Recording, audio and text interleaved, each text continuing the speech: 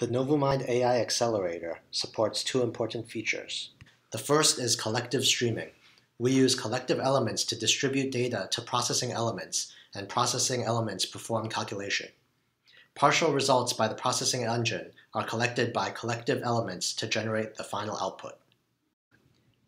The second feature is native tensor processing. Instead of converting tensor calculations into matrix multiplication, in our design, tensor processing of deep learning is natively supported, so we can accelerate deep learning directly. We implemented our design in an FPGA. We can achieve peak performance of 900 gigaops. When running VGG16, we can achieve 45 milliseconds per frame, which means our average performance is 680 gigaops, with an average hardware utilization rate of 75%. On the other hand, NVIDIA's Titan X can run VGG16 at around 10 milliseconds per frame, but its hardware utilization rate is only 24%. Regarding energy efficiency, our FPGA is about 7 times better than NVIDIA's Titan X. In addition, our design is very scalable. In the current design, we only use 20% of DSP resources in the FPGA, and we'll scale it up in the next design to further boost performance.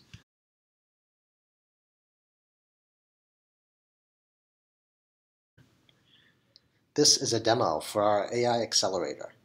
Our accelerator IP is implemented in FPGA, and we installed that FPGA in our PC.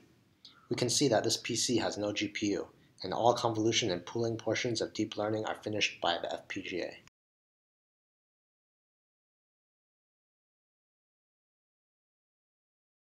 The first demo is real-time object recognition with a VGG16 network. Convolution and pooling calculations of VGG16 are 30.68 gigaoperations in total. With our accelerator, VGG16 can run smoothly on a video stream.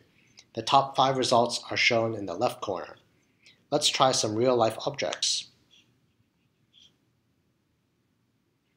First, we put a water bottle here, and the result is correct.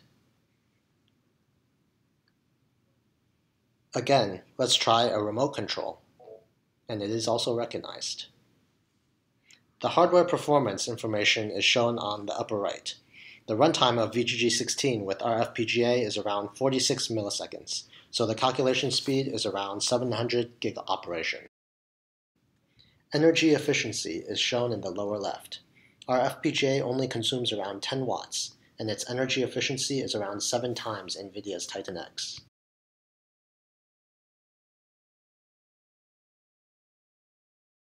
The second demo is face recognition with our in-house trained deep learning neural network.